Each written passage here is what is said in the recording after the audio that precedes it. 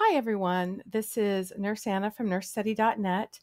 Now we are starting our cardiovascular series that is tested on the NCLEX NGN. The first we have here is rheumatoid heart disease. This is the first, and I believe, 11 sets of cardiovascular tests that I will be putting out there. And then at the end, I will be combining them. So I think there'll be like 2 or 3 videos with 100 questions that combine them. And remember that if you need information on pathophysiology, nursing diagnosis, or nursing care plans, you can visit us at nursestudy.net. It's a free website, and you just type in on the search box what you're looking for, and it will come up. Enjoy. Before I forget, I do have free audiobooks via A6 Audible. All you need to do is look at the link in the description, and it's a free 30-day trial. You can get through the book within the 30 days. So please utilize this to get more questions for NCLEX NGN that you can listen to in your car or in the library. Question 1. A 16-year-old patient with a history of rheumatic fever presents with fatigue, dyspnea on exertion, and a newly detected heart murmur.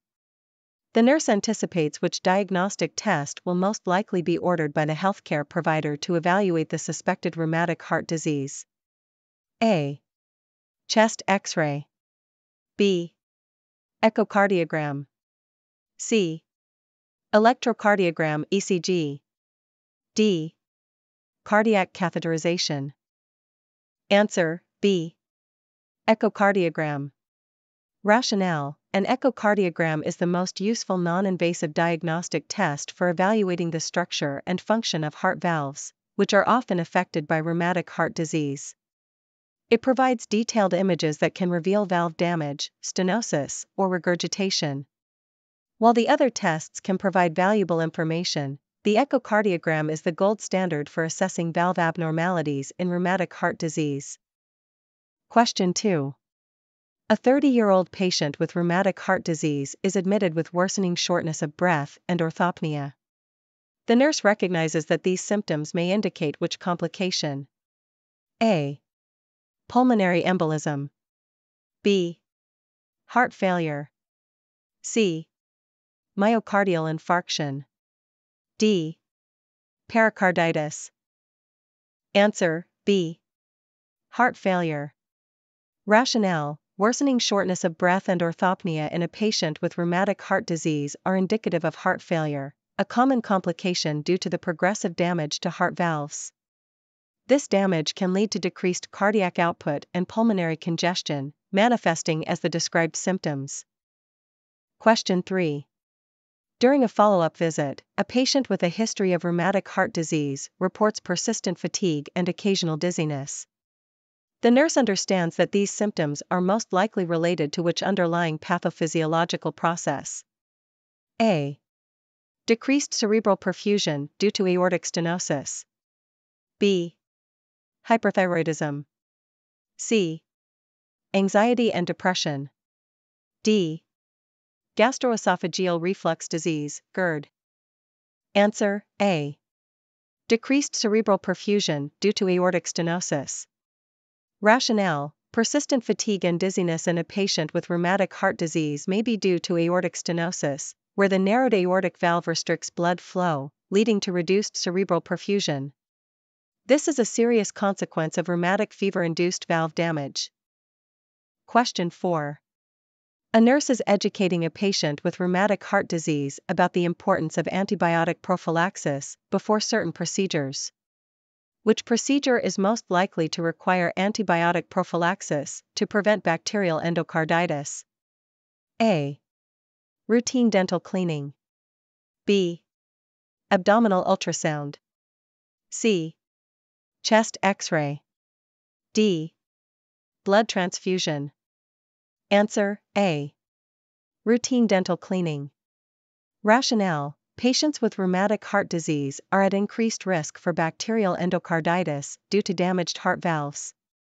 Routine dental procedures, such as cleanings, can introduce bacteria into the bloodstream, making antibiotic prophylaxis necessary to prevent the serious infection. Question 5. A patient with rheumatic heart disease is scheduled for valve replacement surgery. The nurse prepares the patient by explaining the importance of which preoperative intervention. A. Administering a diuretic. B. Ensuring that the patient is free from infection. C. Withholding all medications. D. Restricting fluids. Answer B. Ensuring that the patient is free from infection.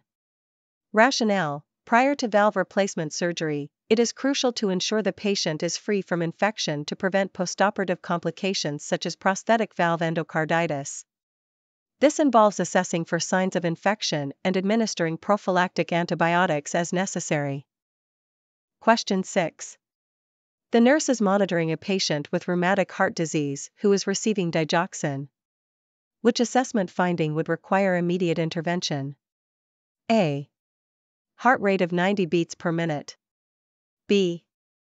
Serum potassium level of 3.5 milliequivalent per liter. C. Digoxin level of 2.5 nanograms per milliliter. D. Blood pressure of 120/80. Answer C. Digoxin level of 2.5 nanograms per milliliter. Rationale: a digoxin level of 2.5 nanograms per milliliter is above the therapeutic range, 0.5 to 2.0 nanograms per milliliter, and indicates digoxin toxicity, which can lead to life-threatening arrhythmias, especially in a patient with heart disease. Immediate intervention is required to prevent complications. Question 7. A patient with rheumatic heart disease is experiencing severe mitral valve stenosis. The nurse knows that this condition can lead to which of the following complications? A. Atrial fibrillation. B. Ventricular tachycardia. C. Pulmonary embolism. D. Stroke. Answer A. Atrial fibrillation. Rationale: severe mitral valve stenosis increases left atrial pressure, leading to atrial enlargement and predisposition to atrial fibrillation. This arrhythmia can cause blood stasis in the atria, increasing the risk of thrombus formation and subsequent embolic events. Question 8. A nurse is caring for a patient with rheumatic heart disease who has developed a fever, chills, and a new heart murmur. What is the nurse's priority action? A. Administer acetaminophen. B. Draw blood cultures. C. Start broad-spectrum antibiotics. D. Notify the healthcare provider. Answer B. Draw blood cultures. Rationale: the priority action is to draw blood cultures before administering antibiotics to identify the causative organism in suspected infective endocarditis.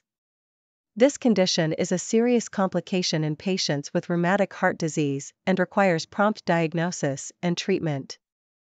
Question 9. A patient with rheumatic heart disease presents with signs of right-sided heart failure. The nurse would expect which clinical findings? A. Pulmonary edema, crackles, and orthopnea. B. Ascites, peripheral edema, and jugular vein distension. C. Hypertension, headache, and visual disturbances. D. Chest pain, palpitations, and diaphoresis. Answer B. Ascites, peripheral edema, and jugular vein distension. Rationale: right-sided heart failure, which can occur in rheumatic heart disease, typically presents with systemic congestion signs such as ascites, peripheral edema, and jugular vein distension, due to impaired right ventricular function. Question 10. A nurse is planning care for a patient with rheumatic heart disease who is at risk for developing infective endocarditis. Which nursing intervention is most appropriate to include in the care plan? A. Encouraging high fluid intake. B. Maintaining strict oral hygiene. C. Administering anticoagulants. D. Educating about low-sodium diet. Answer B. Maintaining strict oral hygiene. Rationale: strict oral hygiene is essential for preventing infective endocarditis in patients with rheumatic heart disease, because poor dental hygiene can lead to bacteremia, which can colonize damaged heart valves and cause infection. Question 11. A patient with a history of rheumatic heart disease and mechanical valve replacement is prescribed warfarin. Which patient teaching is crucial for the nurse to emphasize? A. Avoid foods high in potassium. B. Regularly monitor INR levels. C. Take aspirin daily. D. Increase intake of green leafy vegetables. Answer B. Regularly monitor INR levels. Rationale: patients on warfarin therapy require regular monitoring of their INR to ensure it remains within the therapeutic range, reducing the risk of bleeding or thromboembolic events. This is especially important in patients with mechanical valves, which necessitate anticoagulation. Question 12. During a home visit, a nurse assesses a patient with rheumatic heart disease who reports increased fatigue and palpitations. What should the nurse suspect is occurring? A. Onset of ventricular fibrillation. B. Development of mitral regurgitation. C. Progression of aortic stenosis. D. Exacerbation of heart failure. Answer B. Development of mitral regurgitation. Rationale: fatigue and palpitations in a patient with rheumatic heart disease may indicate the development of mitral regurgitation, where the mitral valve fails to close properly, leading to backflow of blood into the left atrium and decreased cardiac efficiency. Question 13. A nurse is caring for a patient with rheumatic heart disease who suddenly develops acute chest pain, dyspnea, and diaphoresis. What is the nurse's priority intervention? A. Administer nitroglycerin. B. Initiate oxygen therapy. C. Call for immediate assistance. D. Obtain an ECG. Answer C. Call for immediate assistance. Rationale: the sudden onset of acute chest pain, dyspnea, and diaphoresis suggests a potentially life-threatening condition such as myocardial infarction or acute valve failure. The nurse's priority is to call for immediate assistance while preparing to initiate emergency interventions. Question 14. The nurse is reviewing discharge instructions with a patient who has rheumatic heart disease and a prosthetic valve. Which patient statement indicates a need for further teaching? A. I will need to take antibiotics before dental procedures. B. I can stop taking my warfarin once I feel better. C. I should avoid foods high in vitamin K. D. I need to monitor my blood pressure regularly. Answer B. I can stop taking my warfarin once I feel better. Rationale: this statement indicates a misunderstanding, as patients with prosthetic valves typically require lifelong anticoagulation therapy with warfarin to prevent thromboembolic events. Stopping warfarin abruptly could be dangerous. Question 15. A patient with a history of rheumatic heart disease is admitted with a suspected pulmonary embolism. The nurse anticipates which diagnostic test will be ordered first. A. D-dimer test. B. Chest X-ray. C. CT pulmonary angiography. D. Ventilation perfusion, VQ, scan. Answer C. CT pulmonary angiography. Rationale: CT pulmonary angiography is the gold standard for diagnosing pulmonary embolism because it provides detailed images of the pulmonary arteries. While the D-dimer test is useful for ruling out PE, a CT pulmonary angiography is necessary for definitive diagnosis. Question 16. A nurse is educating a patient with rheumatic heart disease on the importance of medication adherence. Which medication is most likely to be prescribed to prevent recurrent rheumatic fever? A. ACE inhibitors. B. Beta blockers. C. Long-term penicillin. D. Diuretics. Answer C. Long-term penicillin.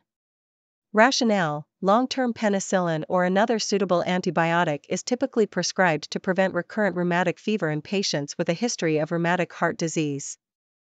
This prophylactic treatment helps prevent further damage to the heart valves.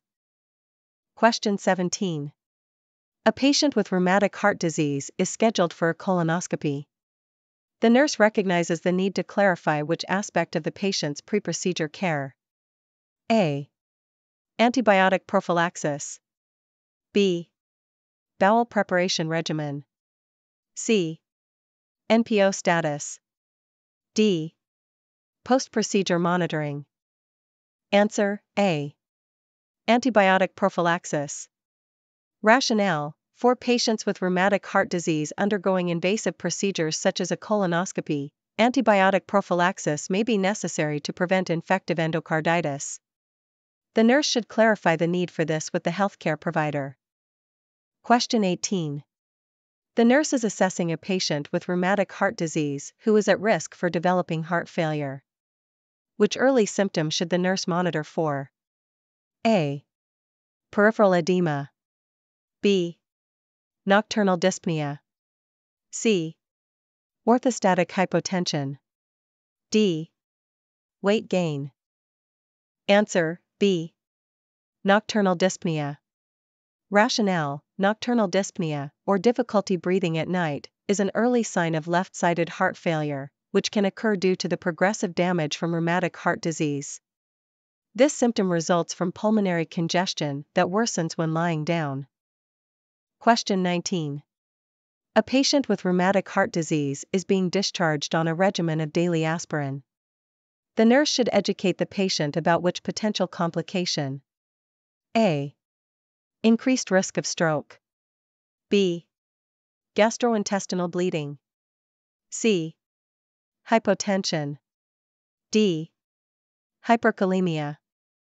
Answer B. Gastrointestinal bleeding. Rationale: aspirin, an antiplatelet agent, increases the risk of gastrointestinal bleeding due to its effect on the stomach lining and its inhibition of platelet aggregation. Patients should be educated on the signs of GI bleeding and the importance of taking the medication as prescribed. Question 20. A nurse is caring for a patient with rheumatic heart disease who is exhibiting signs of infective endocarditis. Which laboratory test result would the nurse expect to find? A. Elevated troponin levels. B. Positive blood cultures. C. Low white blood cell count. D. Decreased erythrocyte sedimentation rate, ESR. Answer B. Positive blood cultures. Rationale: positive blood cultures are a key diagnostic indicator of infective endocarditis, a serious complication of rheumatic heart disease. The presence of bacteria in the blood confirms the diagnosis and guides antibiotic therapy. Question 21. A patient with a history of rheumatic heart disease presents with complaints of fatigue and decreased exercise tolerance. The nurse suspects worsening mitral valve stenosis. What is the most appropriate nursing action? A. Encourage increased physical activity. B. Arrange for an immediate stress test. C. Notify the healthcare provider about the symptoms. D. Educate the patient about dietary modifications. Answer C. Notify the healthcare provider about the symptoms. Rationale: fatigue and decreased exercise tolerance are classic symptoms of worsening mitral valve stenosis. The nurse's priority is to notify the healthcare provider so that appropriate diagnostic tests, such as an echocardiogram, can be ordered to assess the severity of the valve stenosis and guide treatment. Question 22. The nurse is providing discharge teaching to a patient with rheumatic heart disease and a mechanical mitral valve replacement. Which statement by the patient indicates a correct understanding of the need for anticoagulation therapy? A. I can stop my warfarin when I feel my heart is stable. B. I will need regular blood tests to monitor my INR. C. I can take herbal supplements freely with warfarin. D. I should avoid all physical activity while on warfarin. Answer B. I will need regular blood tests to monitor my INR. Rationale: patients with mechanical valve replacements require lifelong anticoagulation therapy, typically with warfarin, to prevent thromboembolic events. Regular monitoring of the INR is essential to ensure the blood is adequately anticoagulated and to adjust the dosage as needed. Question 23. A patient with rheumatic heart disease is hospitalized for a planned mitral valve repair. The nurse reviews the preoperative orders and notes that the patient is to receive prophylactic antibiotics. What is the primary rationale for this order? A. To prevent postoperative wound infection. B. To prevent bacterial endocarditis. C. To treat an existing urinary tract infection. D. To reduce the risk of pneumonia. Answer: B. To prevent bacterial endocarditis. Rationale: patients with rheumatic heart disease undergoing invasive procedures, such as valve repair, are at increased risk of developing bacterial endocarditis. Prophylactic antibiotics are administered to prevent this potentially life-threatening infection. Question 24. During a routine examination, a nurse assesses a patient with a history of rheumatic heart disease and notes a diastolic murmur. The patient denies any symptoms. What is the most appropriate nursing intervention? A. Schedule the patient for a cardiac stress test. B. Monitor for symptoms and educate the patient on when to seek medical attention. C. Immediately notify the healthcare provider. D. Increase the frequency of follow-up visits. Answer: B. Monitor for symptoms and educate the patient on when to seek medical attention. Rationale: a diastolic murmur in a patient with rheumatic heart disease suggests valve involvement, possibly mitral or aortic valve stenosis. If the patient is asymptomatic, the nurse should educate the patient on potential symptoms of worsening valve disease and ensure regular monitoring, while the healthcare provider should be informed during the next routine visit. Question 25. A nurse is educating a patient with rheumatic heart disease on lifestyle modifications to manage symptoms and prevent complications. Which recommendation is most appropriate? A. Avoid all physical activity to reduce cardiac workload. B. Follow a high-sodium diet to maintain blood pressure. C. Engage in moderate physical activity as tolerated. D. Increase fluid intake to prevent dehydration. Answer: C. Engage in moderate physical activity as tolerated. Rationale: patients with rheumatic heart disease should be encouraged to engage in moderate physical activity as tolerated to maintain cardiovascular health and prevent deconditioning. However, activities should be tailored to the patient's tolerance and energy levels, avoiding excessive strain on the heart.